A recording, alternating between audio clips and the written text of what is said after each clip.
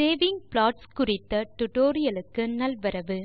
இந்த டுடோரியலில் கற்கப்போவது savefig பங்ஷன் ஐ பயன்படுத்தி ப்ளாட்களை சேமித்தல், ப்ளாட்களை வித்தியாசமான ஒழுங்குகளில் சேமித்தல். இந்த டுடோரியலை தொடரும் முன் யூசிங் ப்ளாட் இன்டராக்டிவ்லி டுடோரியலை முடிக்கும்படி கேட்டுக்கொள்கிறோம். ஐபிதான் இன்டர்பிரிட்டர் ஐ துவக்கலாம். ஐபிதான் -pylab இது உங்கள் ஐபிதான் இன்டர்பிரிட்டர் ஐ ப்ளாட் செய்து சேமிக்க தேவையான பைத்தோன் மாடியூல் களுடன் துவக்கும்.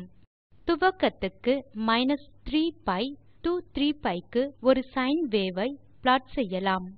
ப்ளாட் க்கு தேவையான புள்ளிகளை கணக்கிடலாம். இதை linspace ஆல் செய்யலாம்.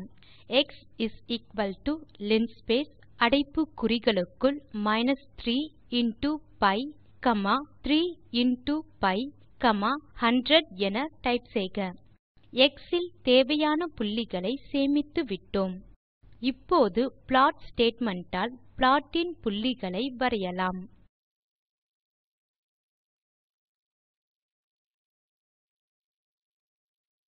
முடிந்தது. அடிப்படையான சைன் ப்ளாட் ஒன்றை நாம் உருவாக்கிவிட்டோம். இதை பின்னால் பயன்படுத்த நம் அறிக்கைகளில் உள்பொதிய எப்படி சேமிப்பது என்று பார்க்கலாம். ப்ளாட் ஐ சேமிக்க நாம் பயன்படுத்த வேண்டியது savefig பங்ஷன். இதற்கு டெர்மினலுக்கு பக்கத்திலேயே ப்ளாட் சாளரத்தை திறந்து வைக்கலாம். savefig அடைப்பு குறிகளுக்குள் ஒற்றை மேற்கோள்களில் /home/fossee/sine.png குறித்துக்கொள்ளுங்கள், savefig பங்ஷன் ஒரு தரு மதிப்பை ஏற்கிறது. அது பைல் இன் பெயர். இதில் க்கு அடுத்த 3 எழுத்துருக்கள் பைல் வகையை குறிக்கும்.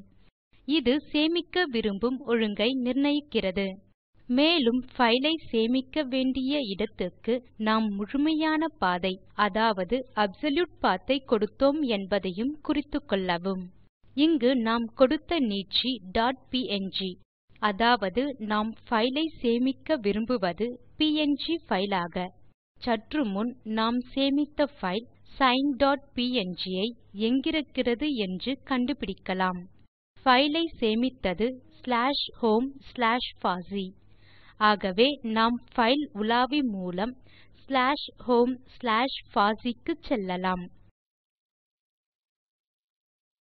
ஆம், பைல் sine.png இங்கு இருக்கிறது. அதை நாம் திறந்து பார்க்கலாம்.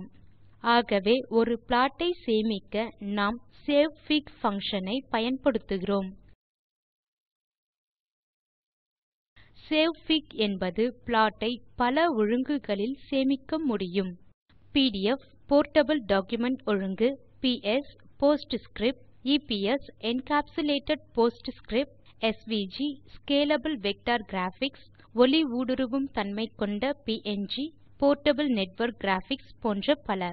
வீடியோவை இங்கே நிறுத்தி பயிற்சியை செய்த பின் தொடரவும். லேடக் ஆவணங்களில் உள்பொதியக்கூடிய வகையில் சைன் ப்ளாட் ஐ எப்ஸ் ஒழுங்கில் சேமிக்கவும். சைன் ப்ளாட் நம்முடன் இன்னும் இருக்கிறது. ஆகவே நாம் அதை sine.eps என சேமிக்கலாம். இப்போது நாம் ப்ளாட் ஐ சேமிப்பது savefig பங்ஷன் ஆல். ஆகவே savefig அடைப்பு குறிகளுக்குள் ஒற்றை மேற்கோள்களில் /home/fossee/sine.eps என டைப் செய்து enter செய்யவும். /home/fossee க்கு சென்று புதிய பைல் உருவானதை பார்க்கலாம். ஆம், புதிய பைல் sine.eps இங்கே இருக்கிறது. வீடியோவை நிறுத்தி பயிற்சியை செய்த பின் தொடரவும். சைன் ப்ளாட் ஐ பிடிஎஃப், பிஎஸ் மற்றும் எஸ்விஜி ஒழுங்குகளில் சேமிக்கவும். இத்துடன் இந்த டுடோரியல் முடிவுக்கு வருகிறது. இதில் நாம் கற்றது ப்ளாட்களை savefig பங்ஷன் ஐ கொண்டு சேமித்தல், பின் ப்ளாட்களை வெவ்வேறு ஒழுங்குகள் PDF, PS, png, SVG, EPS போன்றவற்றில் சேமித்தல். சுய பரிசோதனை கேள்விகள். 1. ஒரு ப்ளாட் ஐ சேமிக்க எந்த கட்டளை பயனாகிறது? saveplot, savefig, savefigure, saveplt. 2. savefig within bracket within single quote sine.png plot ஐ எந்த மாதிரி சேமிக்கிறது? GNU/Linux யூனிக்ஸ் அடிப்படையிலான கணினிகளில் ரூட் டைரக்டரி, விண்டோஸ் இல் C:\\. இரண்டாம் தேர்வு முழு பாதை கொடுக்கப்படாததால் தோல்வியடையும். மூன்றாவது நடப்பு வேலையில் உள்ள டைரக்டரி மற்றும் கடைசி தேர்வு முன்னேயே தேர்வு செய்த டைரக்டரி /documents போன்றது. இப்போது பதில்கள் 1. ப்ளாட் ஐ சேமிக்க நாம் savefig பங்ஷன் ஐ பயன்படுத்துகிறோம். 2. எப்போது ஒரு பைல் ஐ சேமித்தாலும் அது நடப்பு வேலை செய்யும் டைரக்டரி இல் சேமிக்கப்படும்.